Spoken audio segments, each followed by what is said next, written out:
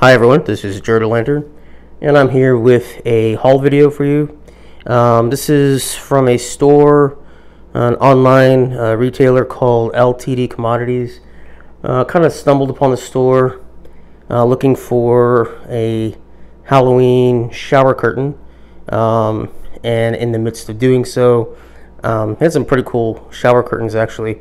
But I noticed they also had some smaller Halloween, I wouldn't say props, more like just decor items, all pretty cheaply priced.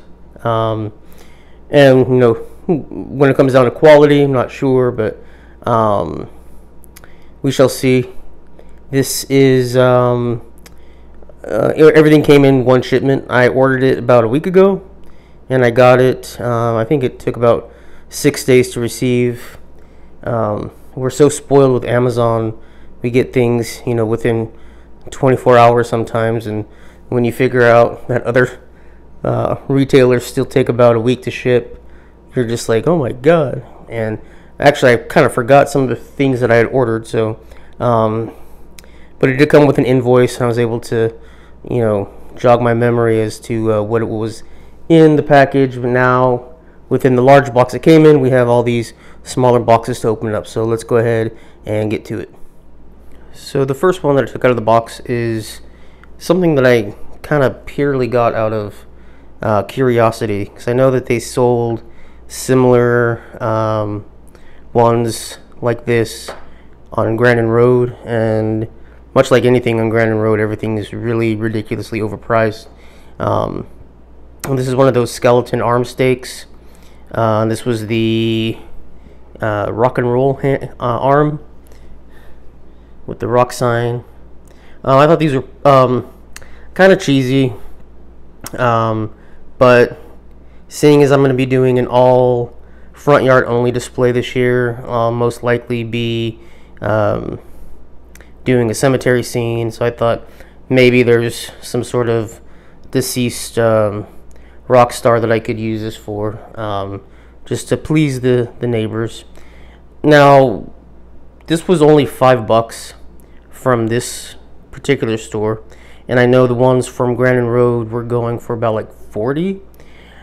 Now, I can't guarantee that they're the same material. I can't guarantee that they're the same size. I'd have to look closely at both descriptions, but this one, you could tell that it's basically just a plastic skeleton hand that's been melted to form that shape and bent in that direction. So if you're, you know, if you have any ideas of any ways that you want to bend skeleton hands, here's an obvious way to do one.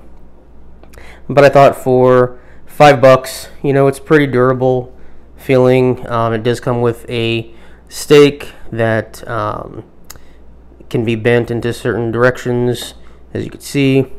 And so, yeah, I, you know, probably will use this somewhere in my display this year. Can't guarantee it, but there it is.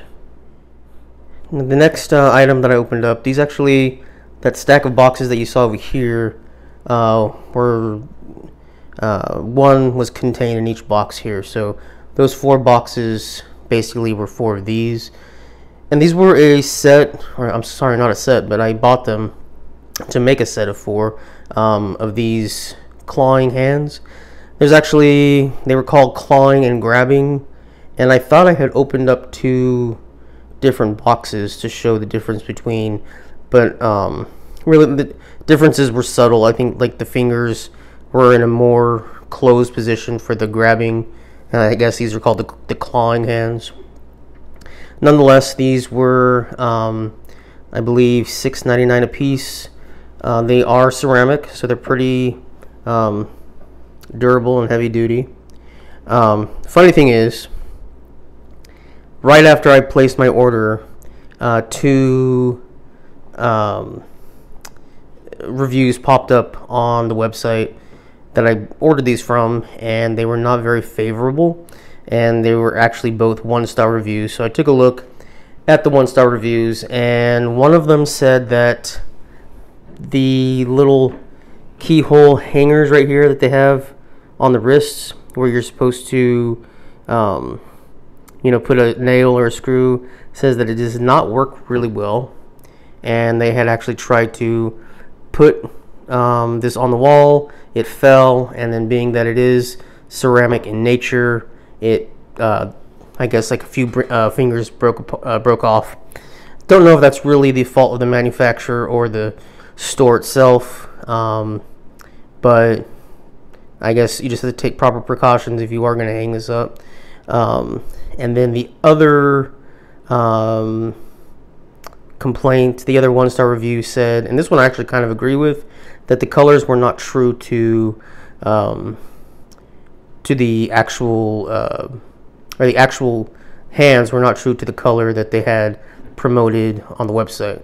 And actually, here's a picture of what they look like on the website.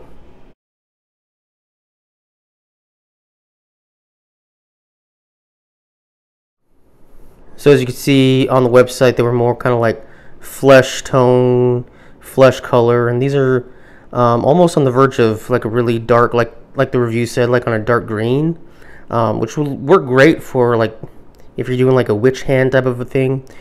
I guess color, it really isn't important to me. What I was going to do was basically use these for putting together a welcome sign for my haunt, and have the name of my haunt in the middle of kind of like a wooden plaque sign, and then have these hands all around the name of my haunt. So I thought that would be just kind of like a cool entrance piece, even if it's not for this year.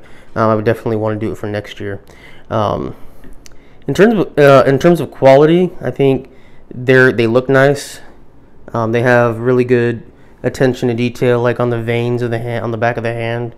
And now that I realize it, I think the only difference between clawing and grabbing is the position of the hanging part. As you can see, this would make you hang it for the hand to be kind of like right side up, and this one would be, it would have to be that way. So that's really the only difference, I guess, between the two. But I like them. You know, they may not be exactly true to the color that they were advertised as, but quality as it is, and for the price that they were, I'm pretty happy with them. I will say for this store, everything is very well packed, and I knew I was getting a lot of breakable, possibly breakable items, and so far, knock on wood, everything so far has been pretty nicely and tightly packaged.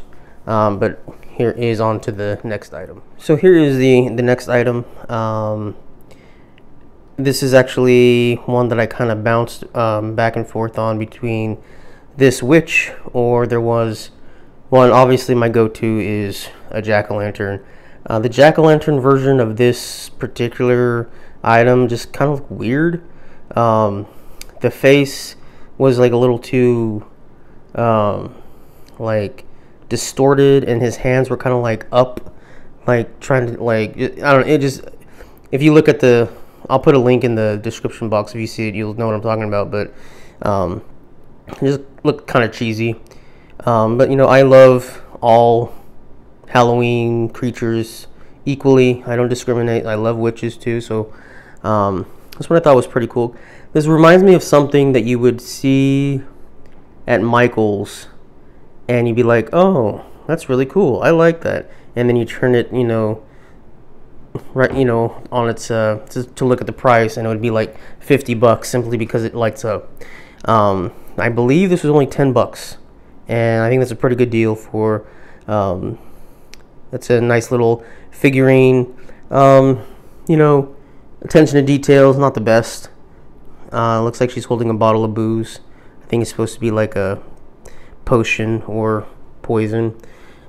Now I will say, this flame in her cauldron is supposed to light up. That's like the main feature of it.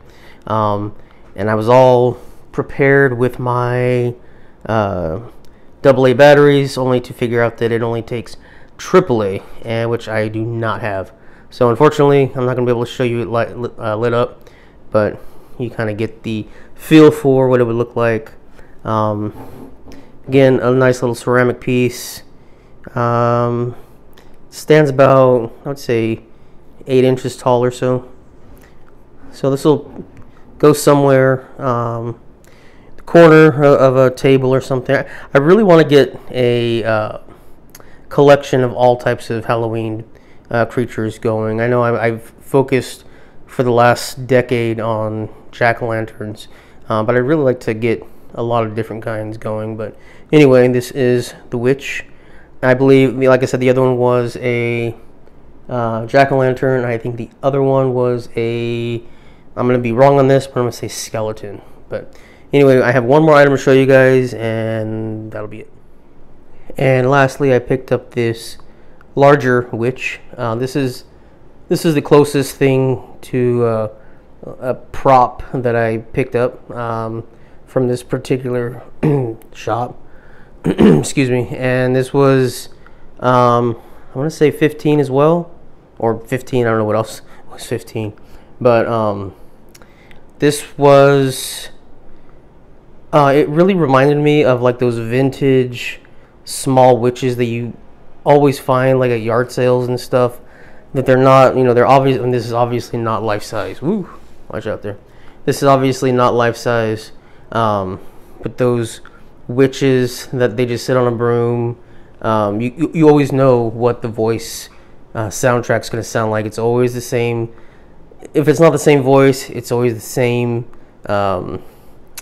background noises. I'm sure there's going to be a cat sound in there, and they always say something about tricks and treats or something like that. I could be totally wrong. The good thing is, and then they always have the cheesy little light up eyes for the eyeballs there. The good thing is I do have, this does run on AA batteries, which like I said I do have, but I guess it's slightly animated as well. I think the backside of the broom does move slightly. So this is straight out of the package, so it just does not look, she's not in her finest look right here. My wife is, she's the expert in kind of fixing up my props to make their clothes look more suitable to the character. But just taking a look, this is not a prop that I would normally, but I don't know why I bought this, honestly. I really don't. I don't know. I had Halloween fever, I guess, and I really wanted to purchase it. But just the hands, teeny tiny little skeletal hands there. Plastic for the broom, plastic for the head, and I think the rest of it's kind of like just styrofoam and cloth. So let me go find the infamous teeny tiny screwdriver and the batteries, and we'll see her in action.